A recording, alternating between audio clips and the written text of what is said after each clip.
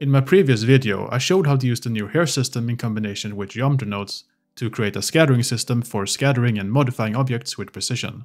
And for the thumbnail, I scattered these crystals.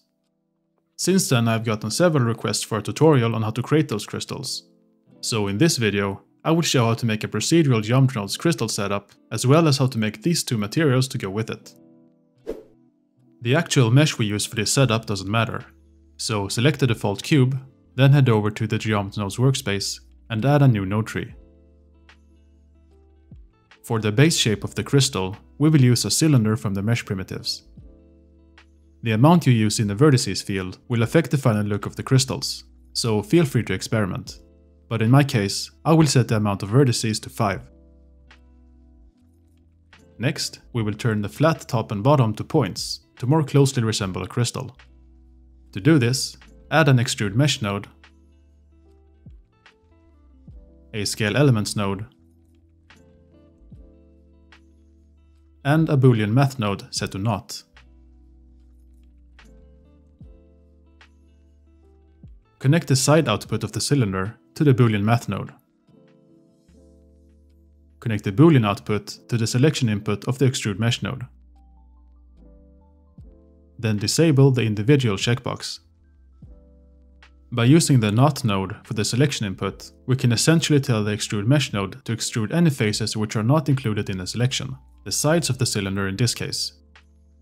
Connect the top output of the extrude mesh node to the selection input of the scale elements node.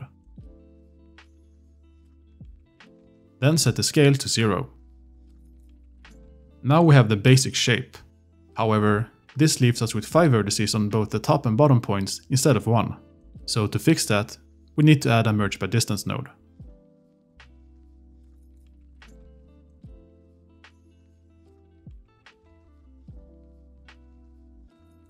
To make the shape even more crystal-like, we will use 2 dual mesh nodes and 1 triangulate node. The dual mesh node converts vertices to faces and faces to vertices. So by adding this 3-node combination, we end up with something that is starting to look like a crystal. Next, we will add some randomness to make it look more natural. Add a subdivide mesh node set to 2, a set position node, a noise texture, a map range node set to vector, and a vector math node set to scale. The values of the noise texture can be adjusted to fit your own look, and is dependent on the size of the mesh. But these are the values that I will use. Connect the color output to the vector input of the map range node. Then change the 2 min values to -1. Connect the map range node to the scale node. Set the scale to 0.4. Then connect it to the offset input of the set position node. The scale value determines how much the noise texture should distort the mesh, so you can adjust it to your liking. However, I found that a value between 0.2 and 0.4 works well. Also, the reason for using the map range node is that the noise texture outputs values between 0 and 1. So using the unmodified output means that the displacement would only be in the positive x, y and z direction. So by remapping the 0 to 1 range to a range of -1 and 1, we get an even displacement in all directions. The last 2 nodes we need are a set material node and a set shade smooth node. Of course, we need a material to use with the set material node. So in the materials tab, add a new material and name it crystal. Then in the set material node, select the crystal material in the dropdown. Before moving on to shading, let's make the node setup more flexible by adding some controls for the shape in the modifiers tab. First, connect the depth input and the radius input to the group input. That way we can control the dimensions of the crystal out in the modifier. Also, connect the offset scale input from the extrude mesh node to the group input as well.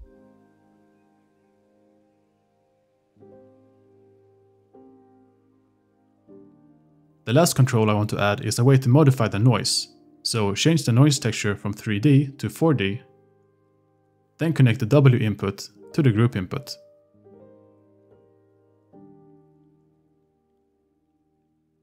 With these controls available in a modifier, we can easily modify the parameters to create a crystal with a shape that we like. It also means that we can just duplicate the crystal, change the values, and generate a different crystal. Very handy.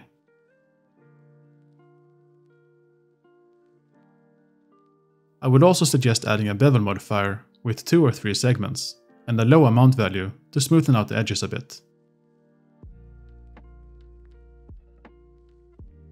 Alright, let's set up the crystal material we created. Unfortunately, the material doesn't work well in Eevee, so I will use Cycles as the render engine for this. The material itself is pretty simple, and there are 2 ways to go about it depending on what you need. For example, in this animation, I used emission to make the crystals more visible, but in a setting with more light, you might want something more realistic. So let me show you both setups, starting with the emissive one. First, set the roughness and transmission roughness to something like 0.25, and set the transmission to 1.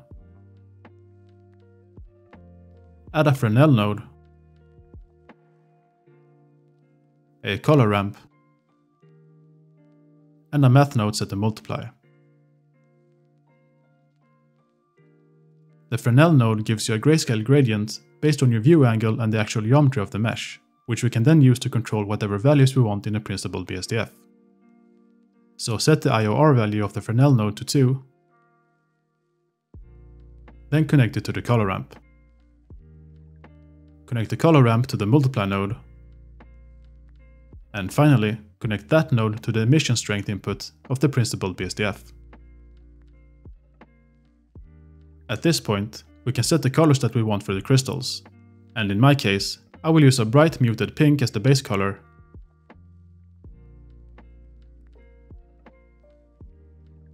and a bright blue as the emission color.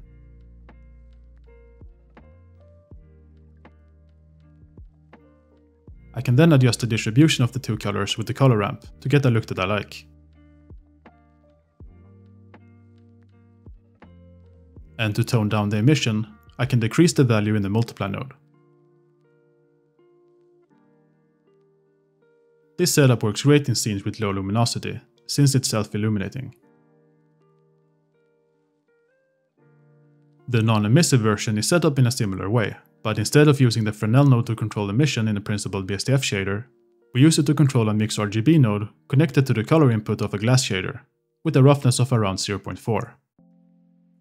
And that's basically it. I hope you found this video helpful, and that you learned something new. See you next time.